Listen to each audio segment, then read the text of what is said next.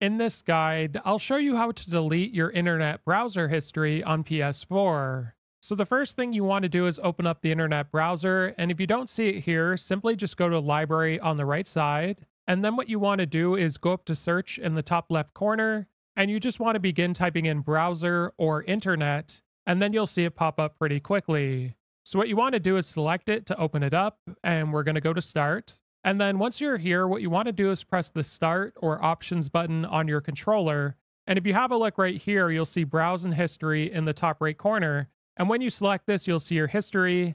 Then you want to press the start or options button again, and you want to select clear browsing history. So you just have to press OK, and it'll all be gone. If this guide was helpful, like and subscribe, and we'll see you in the next one.